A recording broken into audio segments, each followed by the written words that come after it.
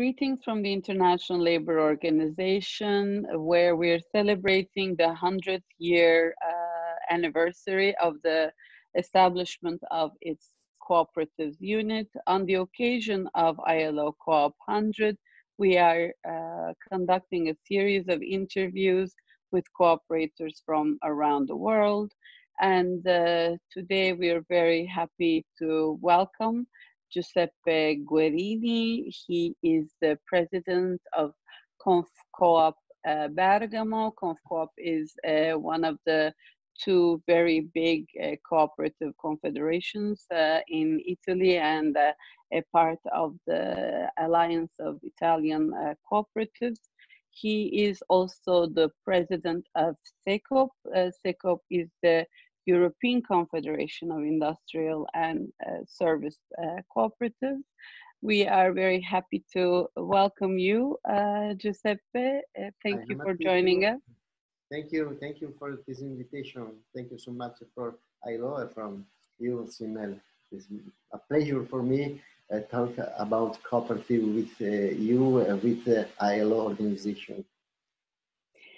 Giuseppe, you have been with the cooperative world, a cooperator for over 30 years. Can you tell us how you got started with cooperatives?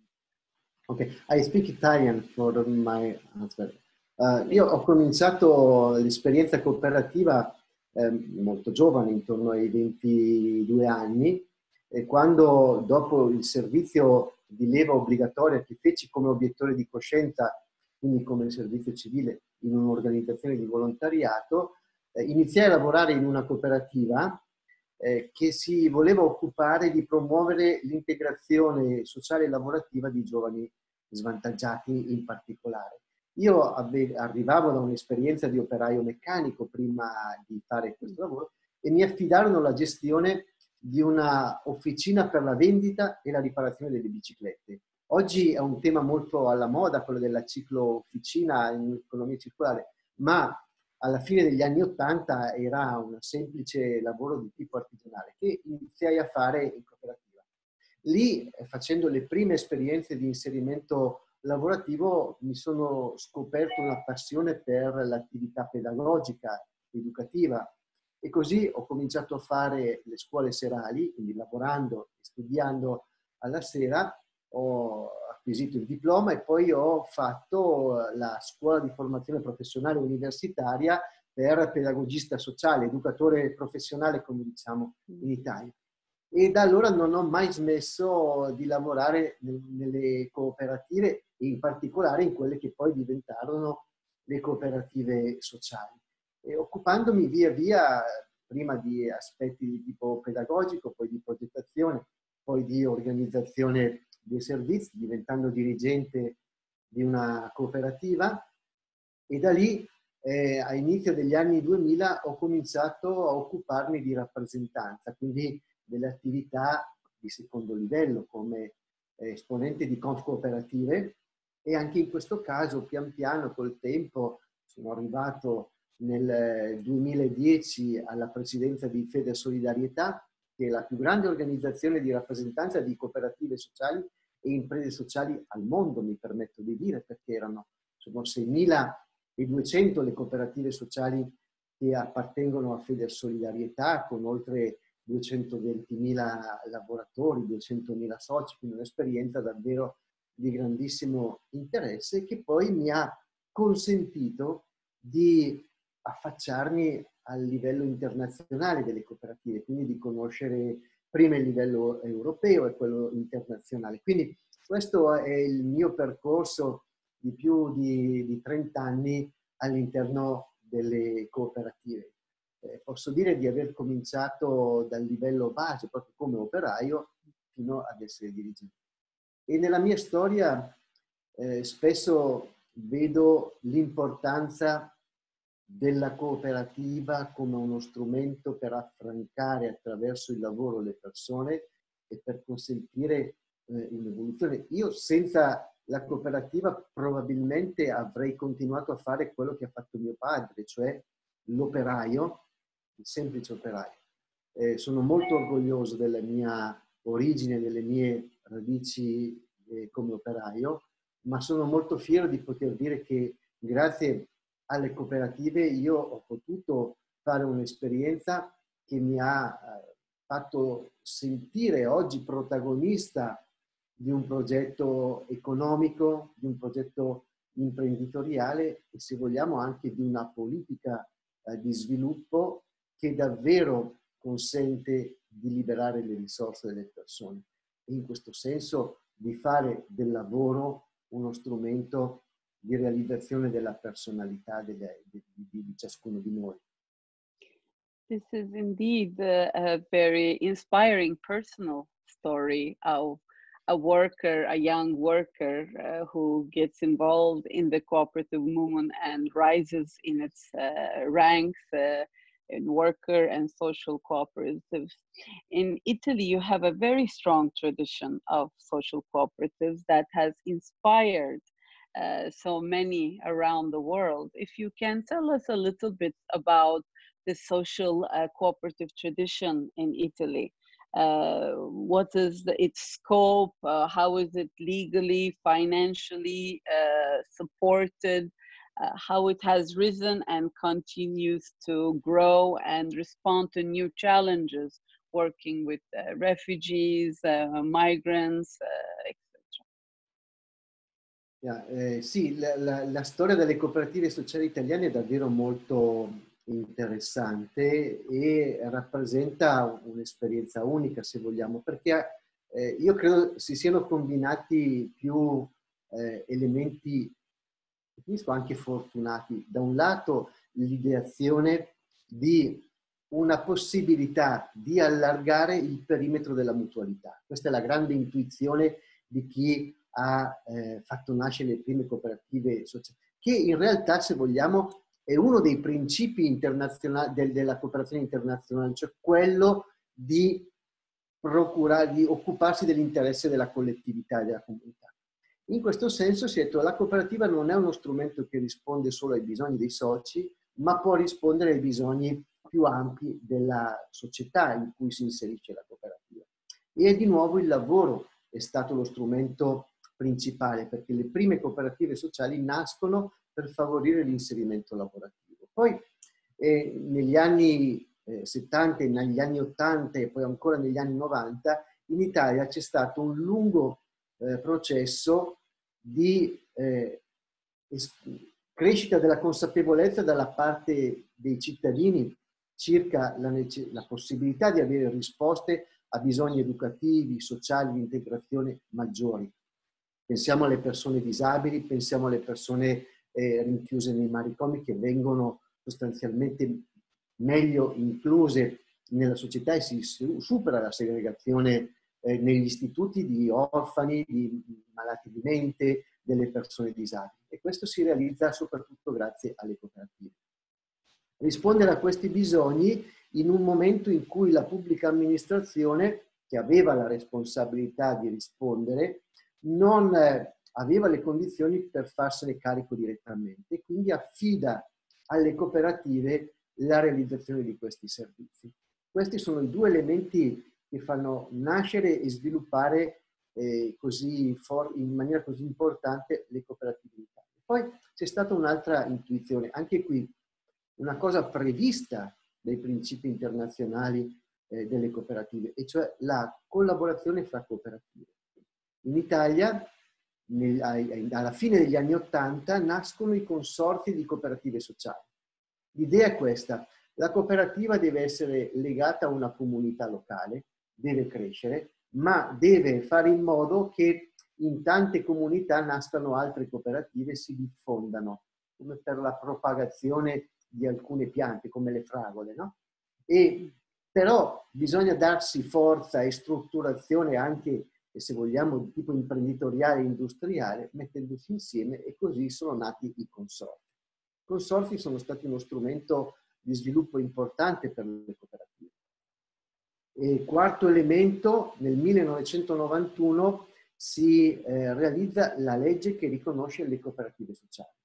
In Italia la legge è la legge numero 381 dell'8 novembre 1991, che sostanzialmente, riconoscendo le cooperative, consente anche alla pubblica amministrazione di affidare in modo semplificato alcuni servizi a queste cooperative.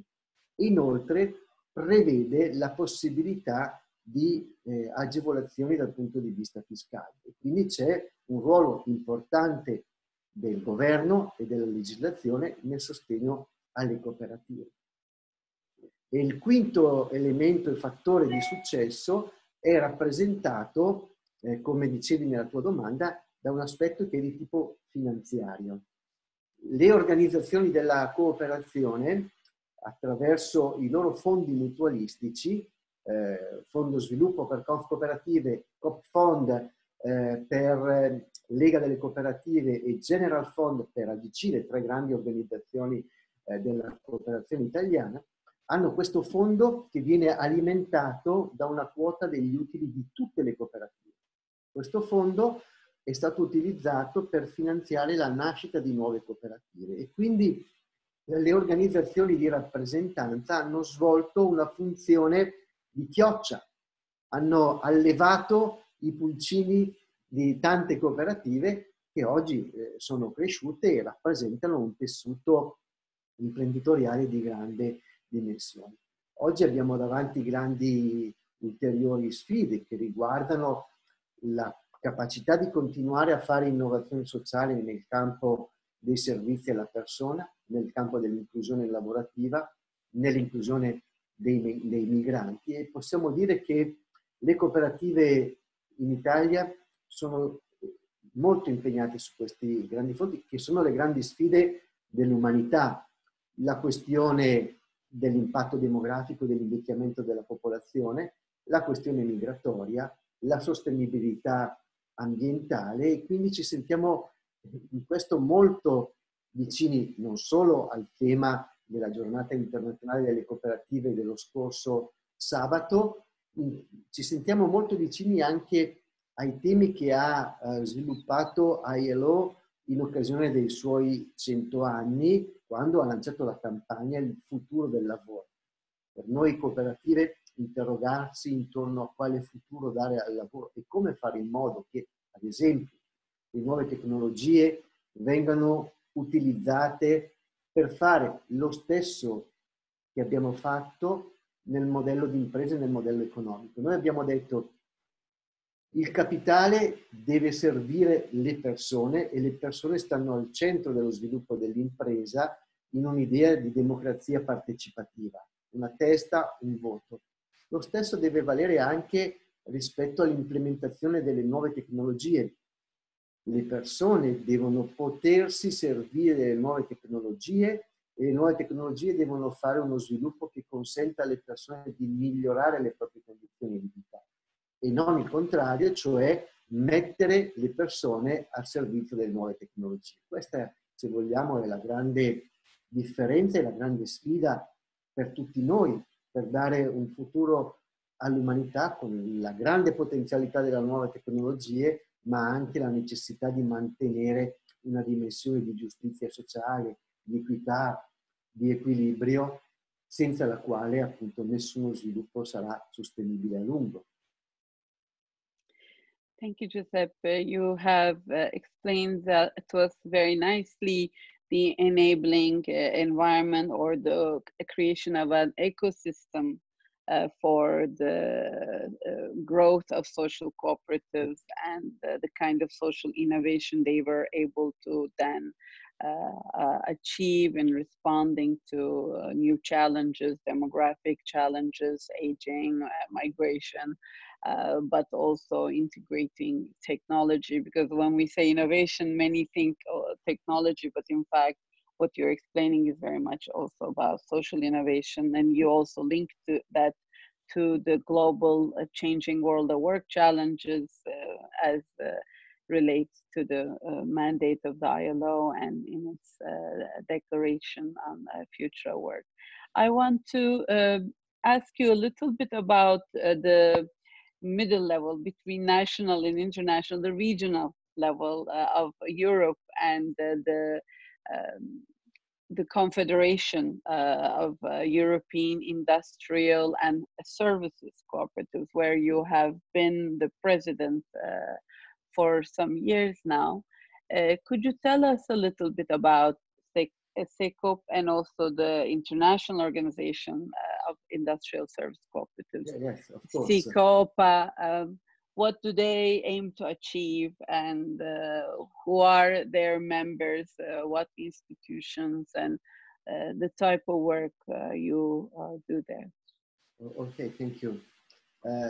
CECOP, CECOPA è l'organizzazione che rappresenta le cooperative di lavoratori, le cooperative industriali e le cooperative sociali a livello europeo. Quindi siamo di nuovo a un sistema di cooperative che vede il lavoro come il nucleo centrale del proprio scambio mutualistico. Quindi sono cooperative che si reggono sull'esperienza di lavoro. CECOP rappresenta circa 50.000 imprese con oltre 2 milioni di lavoratori e abbiamo associazioni presenti in 16 stati dell'Unione Europea, non più dell'Unione Europea perché l'Inghilterra, come sappiamo, è in uscita, comunque è uscita. Quindi abbiamo una presenza importante in tutti i paesi, in tutti questi paesi. Stiamo guardando con grande interesse alla necessità di sviluppare ulteriori partnership anche in altri paesi europei. Abbiamo contatti con la Croazia, con l'area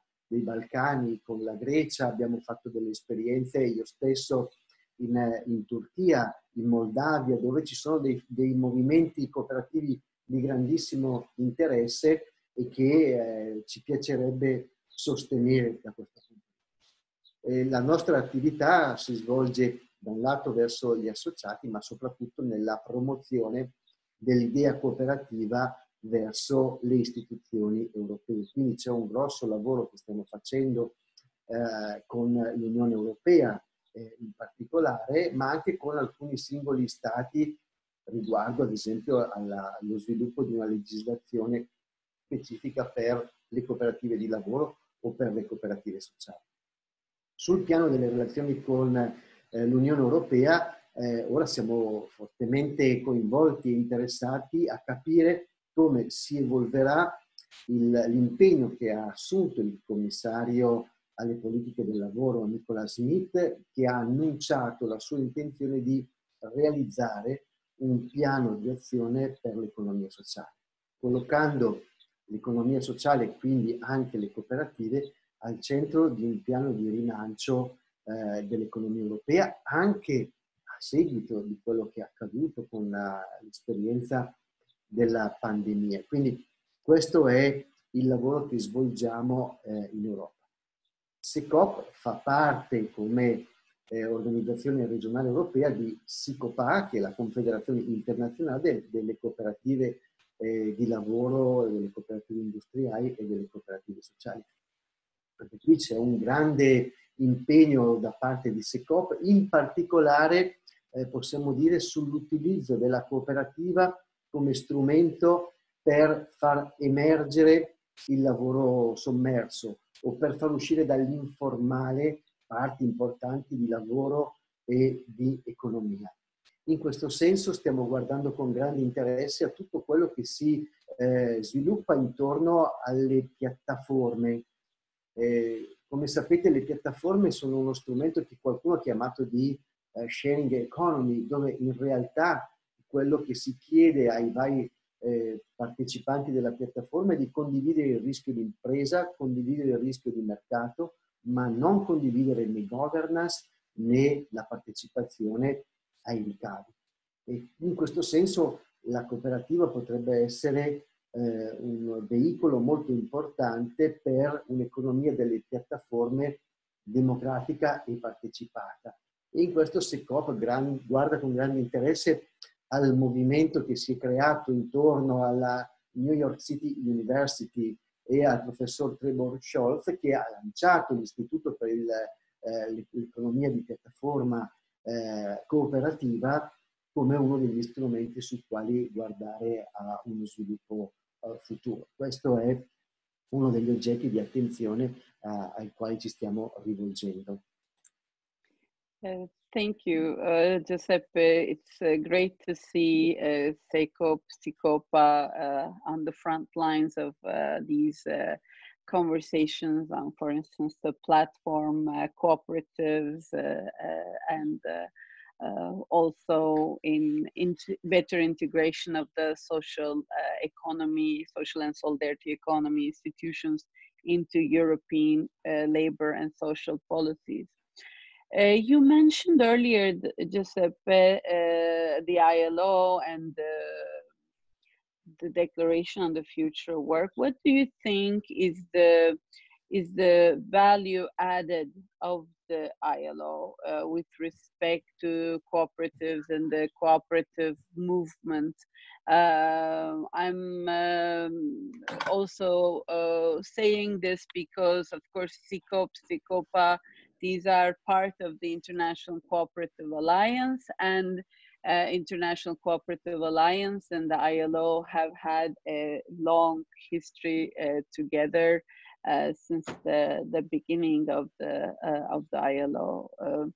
So if you could care to elaborate, what do you think is the role of the International Labour Organization with respect to the cooperative movement around the globe? What do you think is the value added?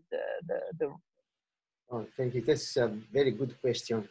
Io credo che ci sia una grande convergenza fra l'Organizzazione Internazionale del Lavoro e le cooperative, in particolare le cooperative di lavoro, non solo perché condividiamo una parola importante, un concetto importante come quello del lavoro nella nostra missione, quindi abbiamo o condividiamo la stessa missione, ma noi viviamo un'epoca di grandi trasformazioni per quanto riguarda il lavoro, tanto che qualcuno ha parlato di fine del lavoro.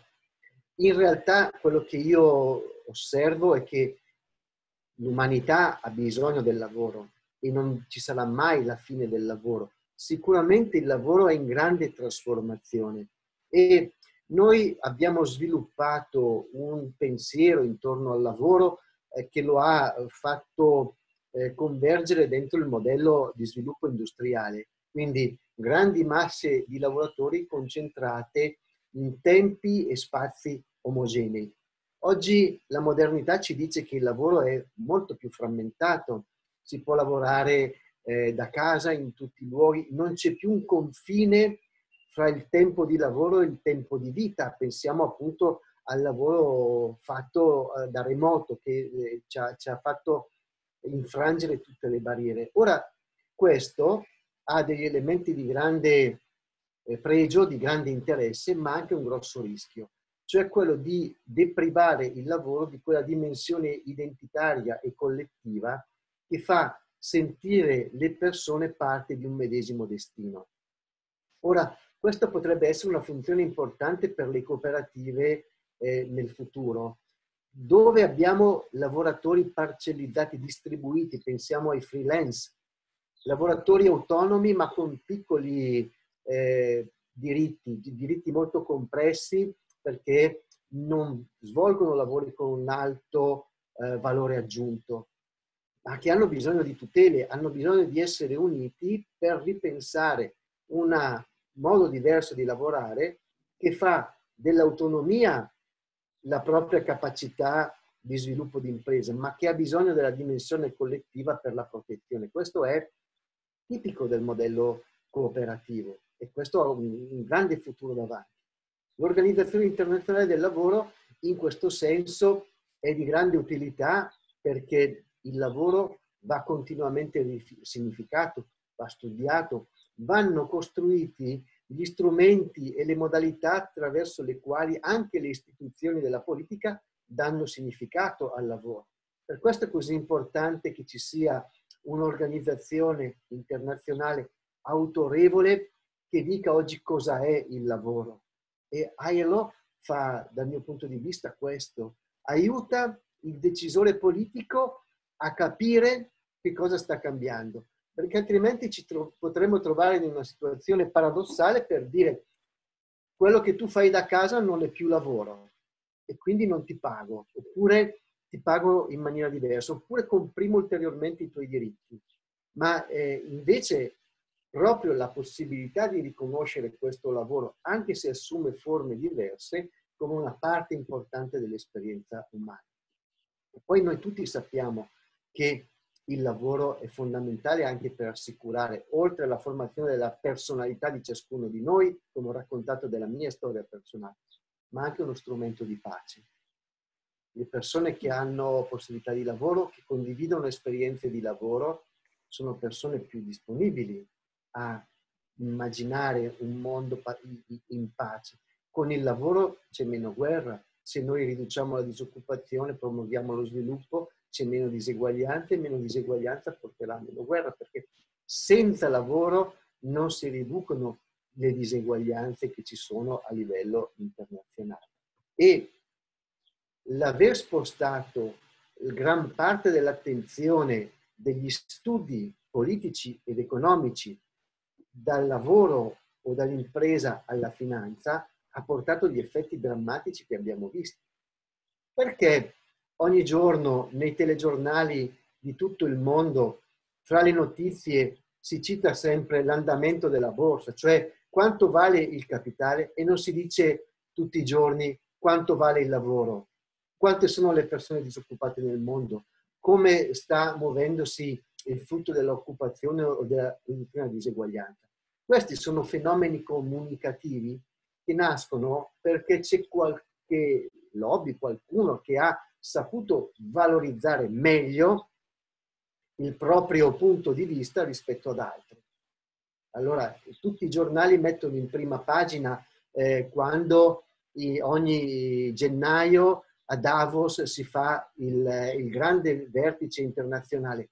Tutti parlano di riduzione delle diseguaglianze, ma sempre e soltanto dal punto di vista della grande finanza e dell'economia finanziaria d'Italia.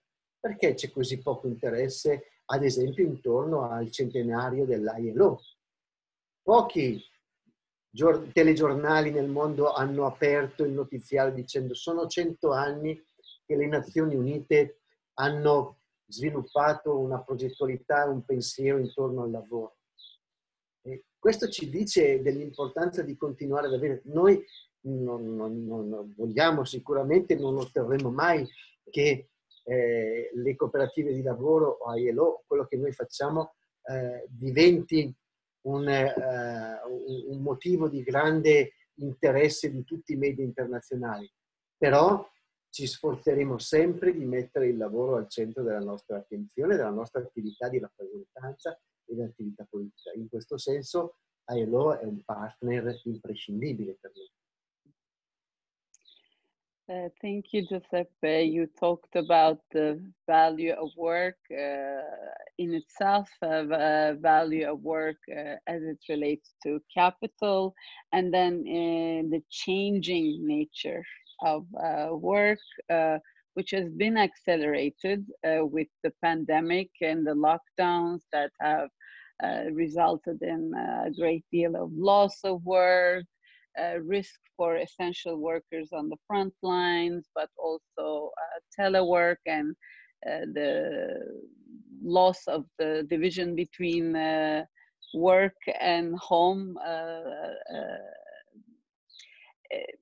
The pandemic, if we can talk a little bit about what does that mean in terms of cooperatives, what's happening to cooperatives during this pandemic, the workers in cooperatives, the worker cooperatives and social cooperatives, how are they responding?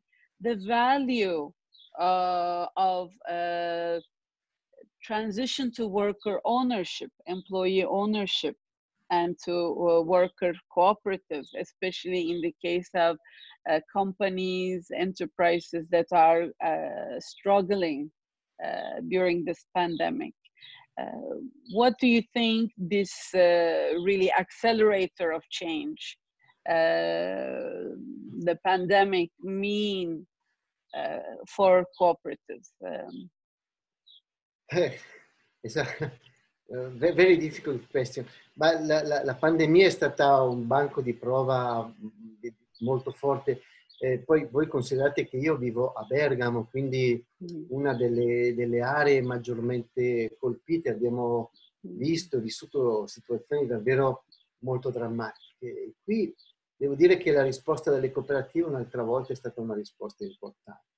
Da un lato io posso dirvi che molte cooperative hanno saputo proteggere meglio di altri i propri lavoratori, perché ovviamente qui siamo tutti uguali e ovviamente non c'era nessuno che voleva far rischiare al proprio collega di lavorare in condizioni di scarsa protezione. Adesso io nell'esperienza della cooperativa Ecosviluppo, di cui sono stato presidente fino a pochi giorni fa, e quindi sono stato presidente durante la fase più drammatica della pandemia. La cooperativa Ecosviluppo lavora nel settore dell'igiene urbana, quindi della raccolta dei rifiuti, in un servizio essenziale. Non ci siamo mai fermati un giorno solo, però facendo grandi sforzi siamo riusciti ad assicurare le protezioni ai nostri lavoratori, e posso dire con orgoglio che non ci sono stati casi importanti, non c'è stato nessuno che si è contaminato sul lavoro. Abbiamo avuto qualche persona ammalata, ma non si è diffusa la contaminazione. Questo è un dato sicuramente interessante. L'altro aspetto è la capacità di reazione che abbiamo messo in campo nelle cooperative sociali. Noi insieme alle istituzioni di questo territorio, ad associazioni, ad altre associazioni di impresa, abbiamo realizzato un progetto molto importante allestendo 500 posti letto in 4 hotel per accogliere le persone, dimettendoli dagli ospedali appena avevano un minimo di stabilità e liberare così posti in ospedale. Abbiamo fatto quasi complessivamente 9 settimane di servizio con 500 persone che sono passate in questi hotel. È stata un'esperienza di grandissimo interesse. E devo dire, a livello europeo in particolare, in tutti i paesi abbiamo visto esperienze cooperative di grande interesse, o per la realizzazione di servizi alle persone nella protezione, o per costruire delle risposte. La fabbricazione di mascherine, di dispositivi di protezione, in particolare delle mascherine fatte da alcune cooperative che hanno riconvertito la produzione, o lo stesso gruppo Mondragoni, il più grande gruppo cooperativo al mondo, che ha realizzato in grande rapidità con i suoi impianti di automazione delle macchine per produrre rapidamente mascherine, che hanno installato in Spagna e poi venduto anche ad altri paesi. Io scusa. Sì. What about the transition to worker ownership? Do you think in this post-pandemic reconstruction, rebuilding phase, there is value in underlining the transition to worker ownership for bankrupt, for instance, enterprises? Do we have in Europe, around the world, the laws and the financial instruments that you had earlier talked about in place to help this kind of transition to help happen, so workers don't lose their jobs? I mean, this happened in Argentina after the 2001 financial and economic crisis. The empresas recuperadas came about. Do you see something similar happening with this crisis? È ancora presto per osservare questo. Il tema della trasformazione di imprese in difficoltà in imprese cooperative è un tema che è sempre stato al centro dell'attenzione di CECOP e anche di CECOP a livello internazionale. Abbiamo realizzato diversi progetti, abbiamo proposto iniziative sia negli Stati membri sia all'Unione Europea, e continuiamo a lavorare in questa direzione. È probabile che per effetto della crisi che si sta seguendo alla pandemia ci siano occasioni o possibilità di aiutare alcuni lavoratori a ricomprarsi l'azienda che va in crisi. Ma un terreno molto interessante dal mio punto di vista, in particolare nei paesi in cui c'è una grande presenza di piccole o piccolissime imprese, come nel caso italiano, ma ce ne sono anche in Spagna, in Francia, in tutta Europa le piccole e medie imprese sono una forma molto diffusa. La pandemia ha messo in evidenza come essere imprese troppo piccole ti espone di più ai rischi della crisi. E allora utilizzare lo strumento della cooperativa per aggregare piccoli imprenditori, e questo potrebbe essere uno dei terreni su cui lavorare. Dire al piccolo imprenditore: mantieni la tua autonomia diventando socio di una cooperativa, però metti a fattore comune alcuni elementi per rafforzare la tua impresa insieme ad altri imprenditori. Questo è uno dei terreni su cui si potrebbe investire molto, perché la pandemia ci ha dimostrato che essere troppo piccoli ti espone a dei rischi più importanti. And this experience of secondary solidarity organizations and secondary level enterprises of micro small enterprises already exists with social cooperatives in Italy, with the consortium model that you have. So that is something interesting to watch out for transition to worker ownership or to secondary level co-op formation in the post-pandemic period. Thank you so much for your time, Giuseppe. We appreciate you being with us and for your continued good work and inspiring